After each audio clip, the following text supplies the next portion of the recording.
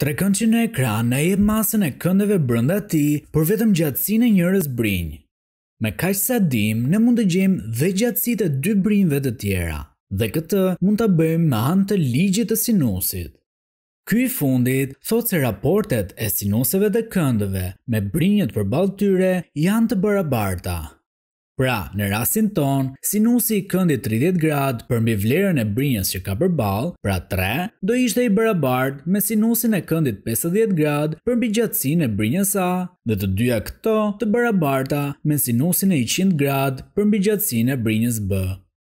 Marrim njëherë pjesën e parë të barazimit dhe veçojmë ndryshoren A. Gjatësia e brinjës do ishte e barabartë me 3 herë sinusin e 50 gradë përmbi sinusin e 30 gradë. Ky i fundit nga tabela e trigonometrisë e ka vlerën 1/2, ndërsa sinusin e 50 gradë e gjejmë me makinë llogaritëse dhe vlerën e rrumbullakosim në 0/77. Shumëzojmë me të kundërtën e thyesës në emërues dhe kemi 3 herë 0/77 herë 2, e cila na jep 4/62.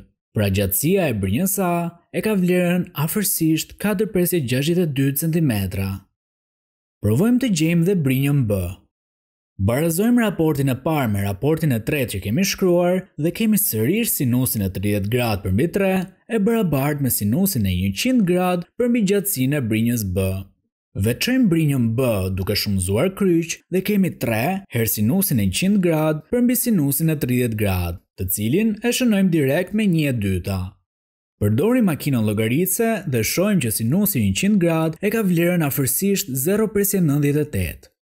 Kthejmë thyesën e emëruesit dhe brinja B del e barabartë me 3 herë 0/98 herë 2, që jep 5/88.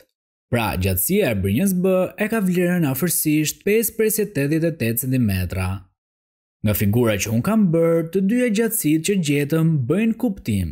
Tani provoni ju të gjeni gjatësitë e brinjëve A dhe B në këtë trekëndëshin tjetër dhe përgjigjen shkruani në komente. Dëgjohemi të e radhës.